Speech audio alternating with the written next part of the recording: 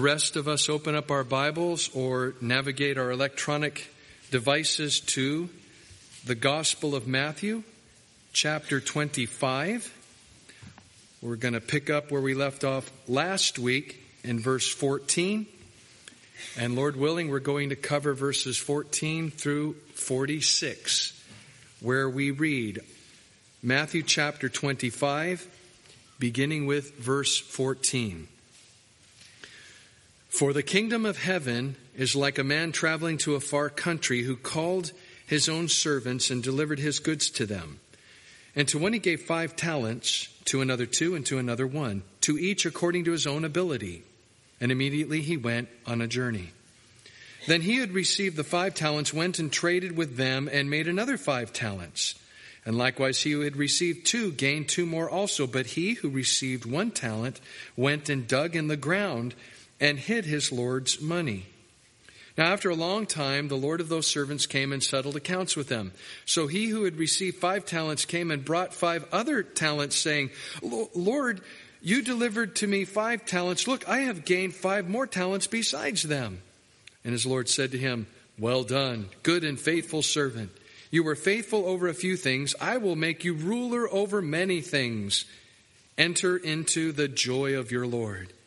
And he who had received 2 talents came and said, Lord, you delivered to me 2 talents. Look, I have gained 2 more talents besides them.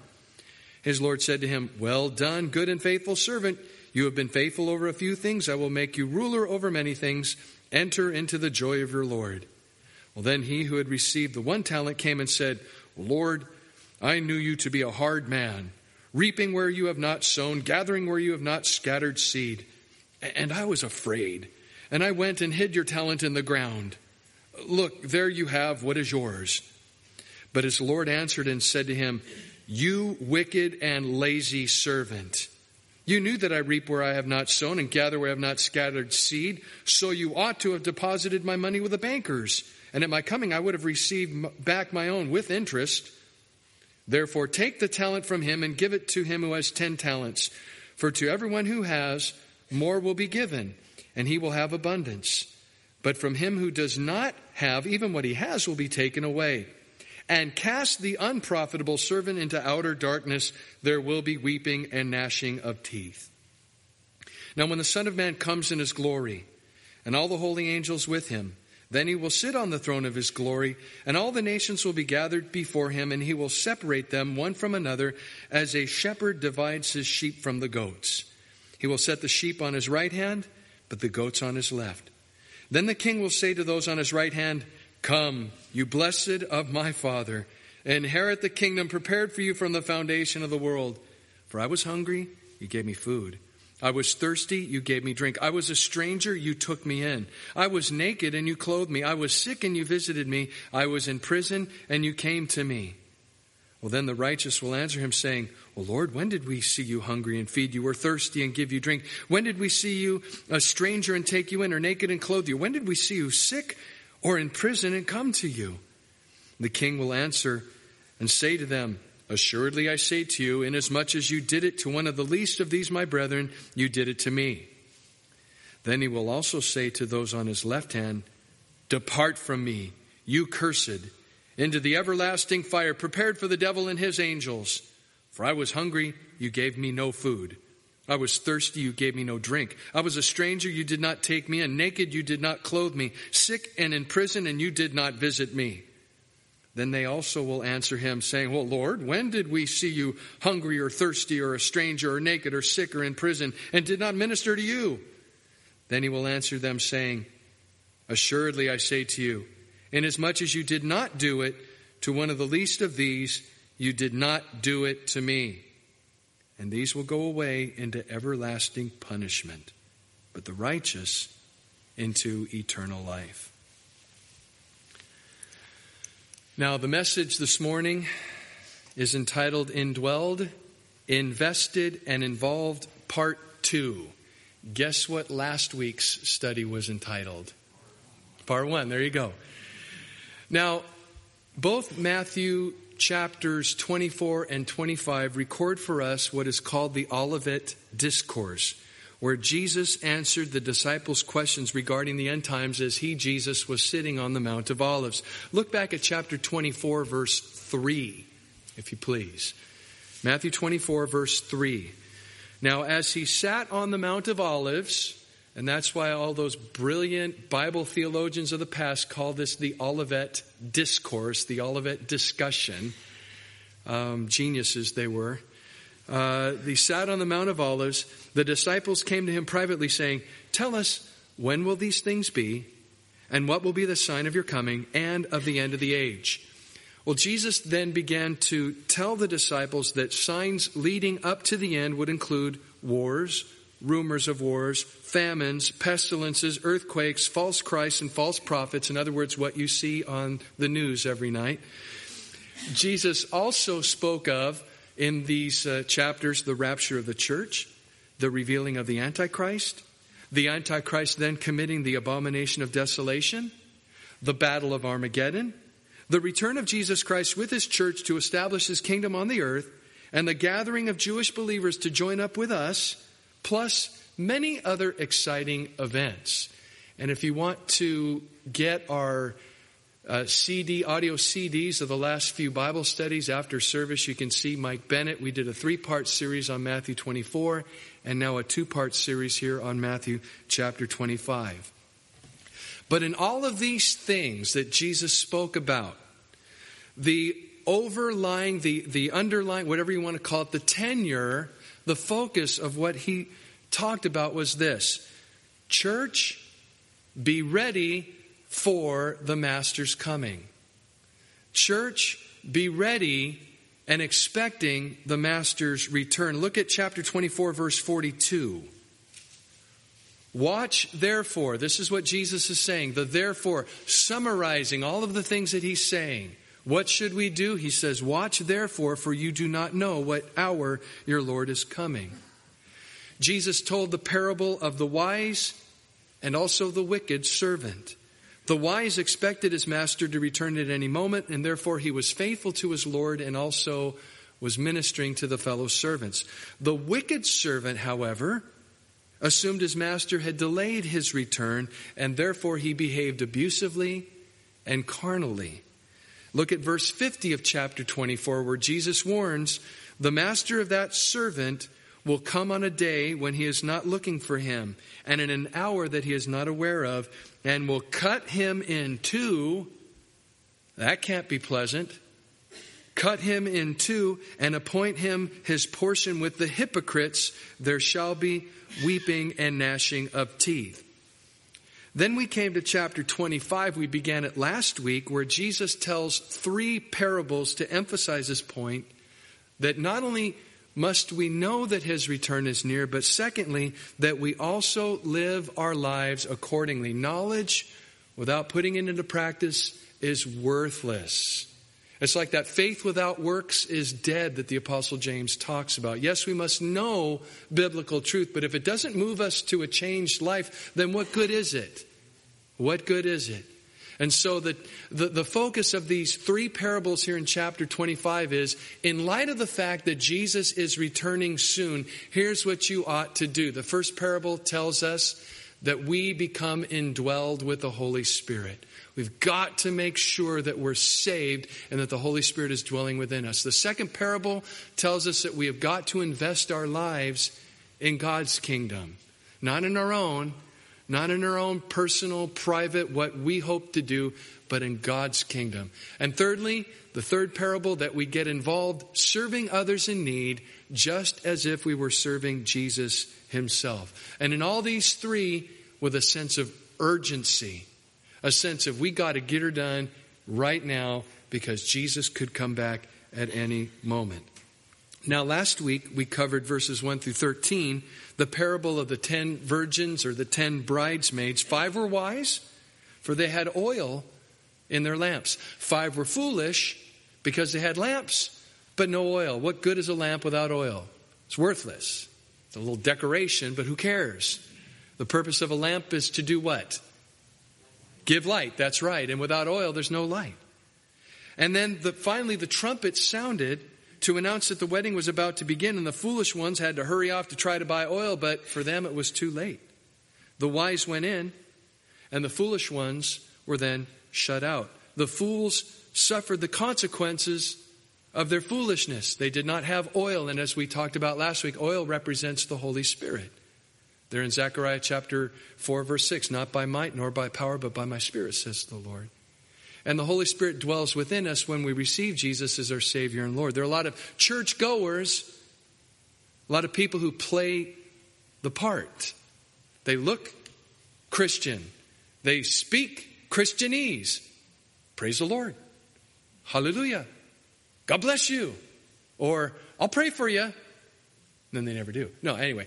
Though there are many who look the part, sound like it, but they've never asked Jesus to truly be the Lord of their lives. Their lives really aren't changed. In fact, on Sunday, they're one way. The rest of the week, they're another. The rest of the week, they're different. They're like their real selves at that point. The fools were shut out. They had no oil. Do you have oil? Are you indwelled by the Holy Spirit? Are you sure? Because in Matthew chapter 25, verse 13, at the end of that parable we read last week, watch therefore, for you know neither the day nor the hour in which the Son of Man is coming. Do not be like the foolish person who said, well, I'll accept Jesus someday, but right now I have too much living to do. Do you know who said that, by the way? Those very words? My brother-in-law's father was an executive for Hertz Rent-A-Car. And he used to play golf with executives and celebrities. One of the celebrity endorsers for Hertz Rent-A-Car at one time, the guy used to run through the airport and stuff. Remember him? O.J. Simpson. So my brother-in-law's father was talking to O.J. on the golf course years and years ago and was witnessing to him. And O.J. said, yeah, I know. My friends and on my teams and all, some of them are believers, but I'm just not ready. I got too much living to do. And then Guy Warner said to O.J., well, what if your life comes to a screeching halt? What are you going to do then? And do you know when Guy Warner told me those words? When we were watching the white Ford Bronco being followed by dozens of police officers. Man, you can't make stuff up like that, folks. You cannot just conjure up things like that. True story. True story. Don't be like the fool. Yeah, I'll get to it by and by. No. You make sure today, make sure your lamp, your life, is indwelled by the Holy Spirit. And the main point of that parable, as well as the next two parables, is we have got to be watchful and ready and doing what we need to do in light of the fact that Jesus is coming soon. In verses 14 through 30, we read, invest or die. Invest or die. It's a matter of life and death. Literally, spiritually. Verse 14. For the kingdom of heaven is like a man traveling to a far country. By the way, the man in this parable is representative of Jesus himself. The far country that he's traveling far away to for a time is, you tell me, heaven. That's right. So the kingdom of heaven is like a man traveling to a far country who, before he left, he called his own servants and delivered goods to them. To one he gave 5 talents. A talent, by the way, is not necessarily, at least not in this context, an ability. It's not some God-given or even a spiritual gift. A talent is a weight of measurement. Typically a talent of silver, a talent of gold, like a pound of silver, a pound of gold. And so to one he gave 5 weights, 5 measurements of to the one, and to another 2, and to another 1, each according to his own ability. And immediately he went on a journey. And so, very much like what Jesus did with the disciples, just before he ascended into heaven, Jesus gave his disciples a command, but then he also gave them the means, the talents, so to speak, to fulfill that command. And it's found in Acts chapter 1, verse 8. Jesus said to the disciples, just before he ascended into heaven, you shall receive power, dunamis, where we get our English word dynamite from. You will receive power when the Holy Spirit has come upon you. This is speaking of the baptism of the Holy Spirit. And you shall be witnesses to me in Jerusalem, Judea, and Samaria, and to the end of the earth. So one of the many talents that God has invested in us is the Holy Spirit. We receive power when we receive the baptism of the Holy Spirit. When you first believe in Jesus, He comes to dwell within. But then there's a second experience a believer can have with the Holy Spirit, and that's the upon or the epi experience, the baptism of the Holy Spirit. Jesus said, if you, being evil, know how to give good gifts to your children, how much more will the Father give the Holy Spirit to him who asks? And so to receive the baptism of the Spirit, you simply need to ask. In the book of Acts, we read in some places where the Apostle Paul laid hands on some believers and then they received the baptism of the Spirit. You might want somebody to pray for you, to lay hands on you, to receive the baptism of the Spirit, then to receive the gifts of the Spirit. After the service this morning, if you want the baptism of the Spirit, if you're already indwelled, but you haven't yet had the upon experience, after the service, we'll be happy to lay hands on you and pray for you.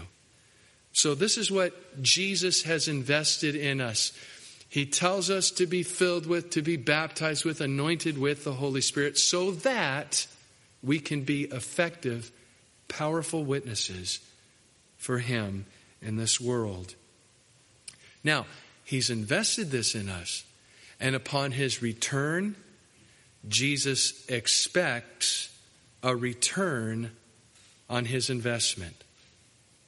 Jesus has an accounting system. I don't know exactly how it is. I don't know how He's going to work it out, but I do know this. He has invested His Spirit, and He has invested many God-given talents and abilities. He's invested many things in each one of us, and He expects a return, a spiritual return on His investment when He comes back. So right now, as the Bible says, let a man examine himself. Right now, it's time for us to examine ourselves. Are we producing spiritually? Are we really producing spiritually? Is the Lord getting a good return on His investment? Verse 16. The one who had received the 5 talents went and traded with them and also made another 5. He doubled his master's investment. And likewise, he who had received 2 gained 2 more also. So he also doubled his master's investment. But he who had received 1 went and dug in the ground and hid his Lord's money. Why do you do that? Why would you do that? Fear? Too busy? I don't have time to go. I got too much I got to do. I'm too busy at work. I'm too busy at school. I'm too busy doing this and that. Maybe it's just pure selfishness. What good reason do you think the Lord would accept for this servant to bury the talent God has invested in him? That's a good question, isn't it? God's invested something in you. If you're not using it for His glory, if you have buried it for some reason and you're just living for yourself, you're going to stand before the Lord one day. What will you tell Him where He'll say, oh, okay, never mind then. I see your point. Will anybody be able to convince God that it was okay to not serve Him? Will anybody be able to say to the Lord on that day, but Lord, I was too busy. Oh, I'm sorry I asked you then. Forgive me for burdening you with an opportunity to serve me and therefore lay up treasures in heaven. What's the Lord going to say? Why did this man bury what God entrusted to him? Here's the 3 reasons why Jesus says that people are unfruitful. The cares of this world, all concerned about what's going on. I can't serve the Lord. I got to make a little extra money so I can hoard more bullets in my basement.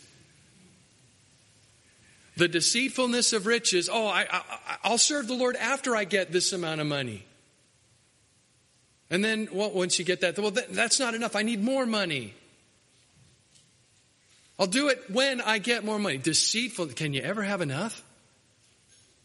I believe it was John Paul Getty years and years and years ago. There was a multimillionaire and somebody asked him, why are you still working? And his answer was what? 1 more million. Just wanted 1 more million. The deceitfulness of riches. And Bottom line, desire for other things. I see so many people in the body of Christ that desire so many other things, okay things, even for our children, and we put them into activities and things. But man, the Word of God is being choked out. And we are unfruitful. Our kids are unfruitful because we have them and we have ourselves so busy with things that in eternity are going to matter zip. Not going to matter a bit. And all the while we have friends and family and neighbors who are dying and going to hell. But oh hey, little Billy's doing really well in soccer. It's okay, yeah, they went to hell, but little Susie, man, she is really tearing it up on the clarinet. Now, it's nothing wrong to have our kids involved in these things, but when it is so much that the Lord isn't being served, and we're burying these talents in other things, hey, you're not going to answer to me. I'm going to answer to the Lord, and you're going to answer to the Lord for what we do with what God has entrusted to us. Ask yourself a question. Is what we have our kids involved with something that can be redeemed spiritually? Is there a spiritual component to it? If there is, great.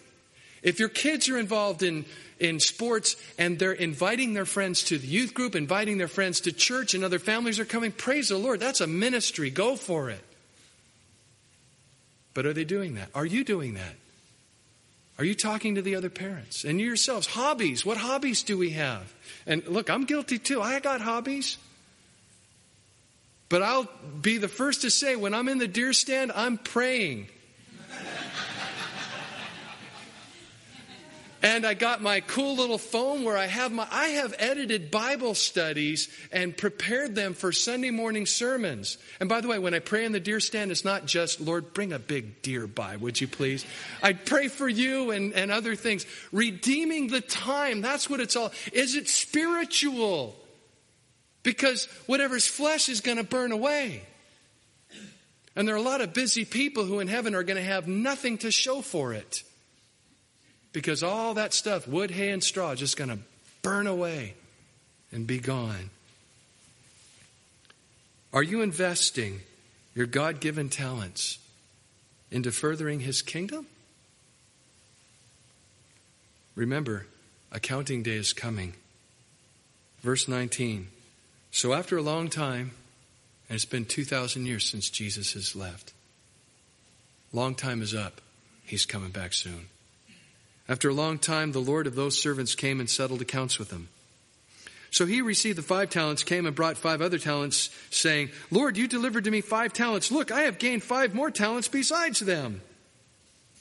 And by the way, it just came to my mind, scary when stuff like that happens, right? The ladies who are sewing on Friday to make bags for the homeless, that's redeeming a talent for the kingdom of heaven. That's something a person can do, practical thing. Taking what you can do and using it for God's glory. Simple thing like sewing. Simple thing. So the guy who had 5 talents came and brought 5 other talents, saying, and he's all excited, look, Lord, you delivered to me 5 talents, and look, I've gained 5 more talents besides them. And he gave all the 10 over, and his Lord said to him, oh, well done, good and faithful servant. You were faithful. Notice that word faithful, underline it. That's what it's all about. Faithfulness to serve God with what He's entrusted you. Faithfulness. Well done, good and faithful servant. You're faithful over a few things. I will make you ruler over many things. Enter into the joy of your Lord. Your faithfulness in spiritual things on this side of eternity has a 1-to-1 correlation with what God will have you do on the other. Faithful in little things, ruler over much. Faithfulness here, somehow, some way, a better position there. All heaven is good, but some are a little more gooder, I guess. Faithful in a few things, ruler over much. Enter into the joy of your Lord. You're in. He who had also received 2 talents came and said, Lord, you delivered to me 2 talents. Look, I have gained 2 more talents besides them. His Lord said to him, well done, good and faithful servant. You've been faithful over a few things. I will make you ruler over many things. Enter into the joy of your Lord. Now, even though the first guy began with 5 and ended up with 5 more, 10 in all, though he had more than the one guy who only ended up with 4 talents, 10 to 4, yet the Lord rewarded them both for their faithfulness. Moreover, it is required in stewards that one be found faithful. Faithful.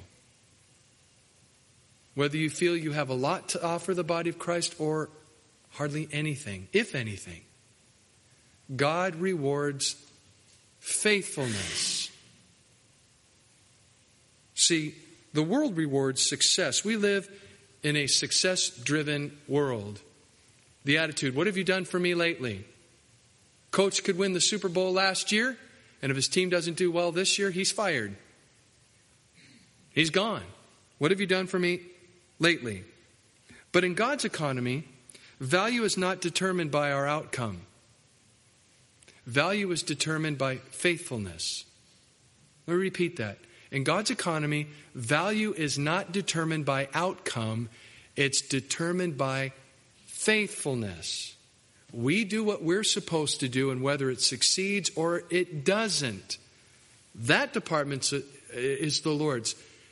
We read that one man plants, another man waters, but it is God who gives the increase. We need to be faithful to plant the Word of God in people's lives. We need to be faithful to encourage people with the washing of the Word of God. But it's up to the Lord to make the change. We be faithful, and God will reward us in time. God has, and maybe you're today thinking, I don't have anything to offer. I can't play guitar. Can't carry a tune in a bucket. I break into cold sweats when I think about working with the children in the children's ministry, as some of you are right now. Right, Andrew? Right. And maybe you don't feel that you can do anything. You know, you hear we could use some help in the flower beds. You know, just anybody wants to come and plant stuff, you're welcome to do so. You think, well, I don't have a green thumb. I have a brown thumb. Whatever I plant dies. And so that's just not your thing. But you know what?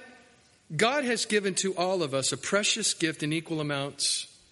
And you know what that precious gift is that each one of us has received from the Lord? Time. Each one of us has the same 24 hours in a day, 7 days a week, 52 weeks in a year. We all have the same amount of time. Now, we spend it very differently from one another, don't we?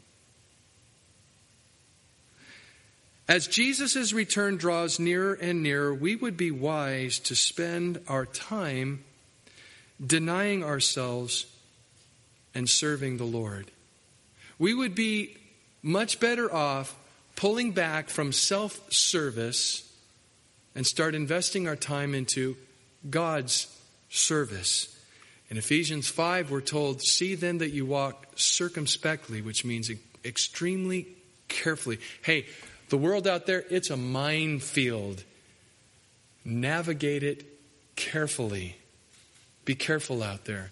Walk circumspectly, not as fools, but as wise. And here's how we're wise. Redeeming the time because the days are evil. I mentioned earlier, if your kids are involved in sports, are you viewing that as a ministry opportunity? Are you praying with little Jimmy or Susie or Billy or LaFauntleroy or whoever, and you're saying, that's a very old English word, by the way, LaFauntleroy. And you're saying to the kids, let's pray for the other kids you're playing with and against, and let's pray for the parents that they might see Jesus in us. Are you redeeming the time? Or is it, okay, Junior, I want you to get out there. I want you to crush them in Jesus' name, or whatever. Are we redeeming the time? Apparently, the man that was given the 1 talent didn't feel it was in his best interest to invest his time with the talent God gave him. So he buried it. Notice in verse 24. Then he who had received the 1 talent came and said, Lord, I knew you to be a hard man, reaping where you have not sown, gathering where you have not scattered seed. Notice the opinion of this servant that he had of his Lord. He called him a hard man, an unscrupulous, miserly guy. But was really his Lord like that? Was that a really accurate description of his Lord? Or was the servant saying this to cover up his own wrongful behavior? Was he shifting the blame, thereby excusing his wrongful behavior? The man went on to say, and I was afraid, and I went and hid your talent in the ground. Well, look, there you have what is yours. It may be a little dirty, but at least you're getting back what you gave me. Was he really afraid? The Lord didn't think so. Was it that the Lord was really tough and all, and therefore fear should have gripped everybody's heart? No, that's not what the master said. Notice what the master said of the servant. You're afraid of me? No, you're not afraid of me. Notice in verse 26, his Lord said to him, you wicked and lazy servant. You knew where I reap where I have not sown, gather where I have not scattered seed. So the man, the servant, blamed his master for being hard and ruthless. But the truth was that the servant was simply wicked and lazy. And as wicked and lazy people do, they often find others to blame for their own problems. It's not my fault, it's their fault. I didn't get her fair shake, and in fact, it's God. A lot of people blame God for their problems. It's like a person who takes a gun, shoots themselves in the foot, and then wants to sue the gun manufacturer or the bullet maker. You shot yourself in the foot. You have only yourself to blame. Oh, it can't be my fault. My psychiatrist said it wasn't my... Anyway, we'll go on from there. The most wicked and lazy people of all are those who blame God. Because you know what? God is never wrong. In Romans 3, we read, let God be true, but every man a liar. So when a person tries to blame God, Lord, if it's the woman you gave me, that was Adam's response. Your fault, God, because you gave her to me. There's some couples who think, yeah, God, it's your fault. You let me marry him or her. Really? These kids, if they were any better, God, why haven't you made them better? Really, that's God's fault. Let God be true, but every man a liar. Therefore, those who find fault with God are ultimately the faulty ones. He was wicked and lazy according to his master. And really, it took more effort to bury the talent than to go to the bank and deposit it. And if God gives you something, there's at least something you can do for his kingdom.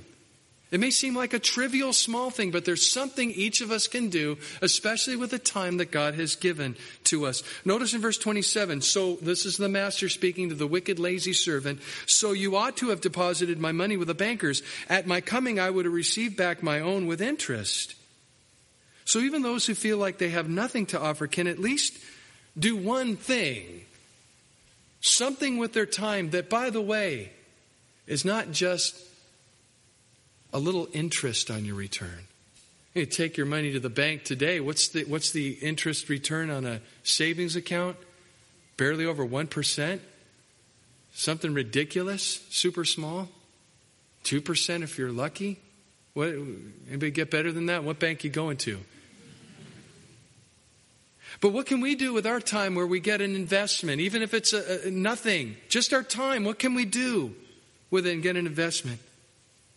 Well, there's something we can do with our time that's important, and it's vital, and it is really, really fruitful. And you know what that is that we do with our time that has great benefit? Serving the Lord how? Pray. Prayer. Something all of us can do. We can all pray. We can all talk to God. To develop that daily prayer life. To come on Sunday nights to the prayer fellowship, except tonight, which is our eating meeting, and that's at 6 o'clock. But normally Sunday nights at 6:30. And if you're free Thursday mornings, you can come at 8 o'clock where we have another prayer time. And if those times don't work out for you, then find a time once a week where you can take that time, redeem the time, and seek the Lord and pray specifically for Calvary Chapel Bartlett. If you call this church your church home, and I hope you do, I do. If this is your church home, then we have got to be praying for this fellowship to be an effective witness in this kingdom, in God's kingdom, to be a witness in this world. There is, I believe, a 1-to-1 correlation between God's people praying and fruitful ministry. If God's people will pray, the Lord promises He will bless, He will heal, He will restore, He will do great things. But if God's people aren't praying, I don't believe God's going to move. We've got to be a praying people. And we've got to specifically be praying for the ministry that God has entrusted to us. This church fellowship, this is a talent that God has entrusted to each of us. Are we investing His talent for His glory? And again, the one thing we can all do is pray. Got to pray. Especially because Jesus is coming back soon. We've got to redeem the time. We have family and friends who don't know the Lord, and they're going to die and go to hell on our watch. They are going to die and go to hell on our watch. We have got to redeem the time. May we not squander the time that Jesus has entrusted to us. Notice that those who do squander their time will pay a huge price. Verse 28. So take the talent from him and give it to him who has 10 talents. For to everyone who has more will be given, he will have an abundance, but from him who does not have, even what he has will be taken away. You serve the Lord faithfully now, and God is going to give you more. If you serve the Lord faithfully now with what He's entrusted to you, He will entrust you with more. It's just like at any job situation. You prove yourself a good employee, your employers will want to bless you with more work. And in God's kingdom, the more work is a good thing. It's a great, honorable thing because it translates itself into eternal reward. Now, notice that the person who buried the talent, that talent eventually was put to good use. God will get His work done. Never feel like you are the savior of the church, savior of some ministry, savior of something. Never, ever, ever assume that if you don't do the work will not get done. No. God's people are not indispensable. God's people, God can easily take one out and put in another. Very easily, God could fill anybody's spot. God's work is going to get done. And if one person won't do it, the Lord will raise up another and His work will be done. But woe to the person who is wicked and lazy and is burying what God entrusted them to do. Notice verse 30. Cast the unprofitable servant into outer darkness. There will be weeping and gnashing of teeth. And bottom line, that cannot be a good thing. Can't be good. Now, I had hoped to get through the next part, but I can see that according to the atomic clock, which is accurate, it's about time we wind up. Do you feel that you are investing your time, your talents, and your treasure into God's kingdom? Or have you taken what God has entrusted to you and you're just using them for yourself to build up your own kingdom? Yes, family is a ministry. It's our first and foremost ministry. But there's more to serving the Lord than just making sure that our family's needs are taken care of. We've got to do more. And not necessarily haunted, but I'm warned by the words of Jesus when he says, the cares of the world, the deceitfulness of riches, and the desire for other things chokes out the word, and the person becomes unfruitful. Is the Holy Spirit speaking to anybody here this morning in regard to what you've done in the past and what you should be doing going forward? I love what 2 Corinthians 5 says. If anyone's in Christ, he's a new creation. Old things have passed away, all things become new. There's nothing we can do about the past. And to mourn over it and grieve over it and be upset at ourselves for not doing what we should have been doing, that's not going to do us a bit of good, will it? You can't unscramble an egg. You cannot go back and unsin a sin. Going forward, however, we absolutely can do something about that. Each one of us can make a new commitment this morning that from this point on, we are going to redeem the time. Our kids' soccer, our kids' band, our kids' whatever, my personal hunting, fishing, whatever, it's going to be used for God's glory, not mine. I'm going to somehow, some way seek the Lord that I might redeem that time for glorious things. And I guess my question this morning to us is, who's willing to make that commitment? Who's willing to say, the past, haven't been redeeming it so much, but going forward, I'm going to redeem the time. I want the Lord to make that real in my life. I want to be serious, especially in light of the fact that Jesus is coming back soon. I'm going to be a praying man. I'm going to be a praying woman. From this point on, I'm going to pray more. I just want to know, is anybody, the Lord, as he says in his word, the eyes of the Lord run to and fro throughout the whole earth to show himself strong on behalf of those whose hearts are loyal to him. I believe the Lord's calling out a people to redeem the time and to pray. And I believe the Lord is calling people from this fellowship to decide to redeem the time and pray. And so let's take a moment to pray. Let's ask the Lord to speak to our hearts. Father, we do want to lay ourselves open before you because everything is open and bare and naked before you. You see everything, God. And you see those who have wrongful opinions of you, like the man who said that you were harsh and you were cruel, and Lord, such was not the case. Lord, you are anything but those things. You are loving, you are gracious, you are merciful, you are abounding in mercy. Your mercies are new every morning. Great is your faithfulness. Lord, your love, you are love. And you've loaded us with good things. You daily load us with benefits, but yet you expect us to use those benefits for your kingdom and your glory.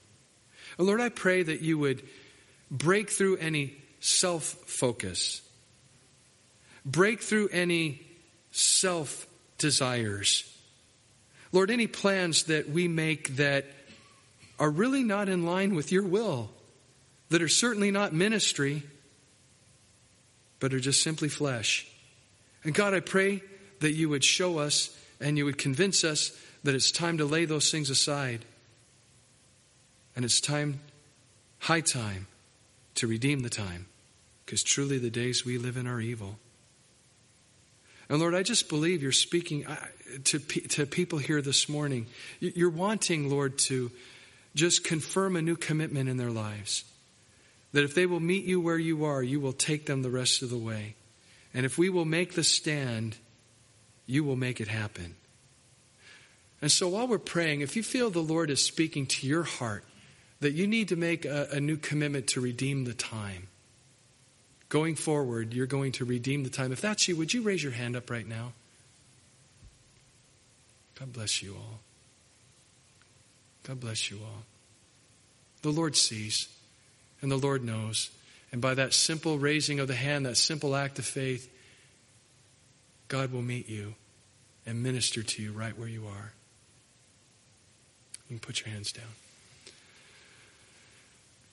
Yes, Lord, we want to be a praying people, much more than we do. Lord, we want to seek your face much more than we do. Because we know, Lord, there is a one-to-one correlation between seeking your face and praying and fruitfulness. Lord, we want to be fruitful. We've got to be praying. So Lord, lead us in our prayer times.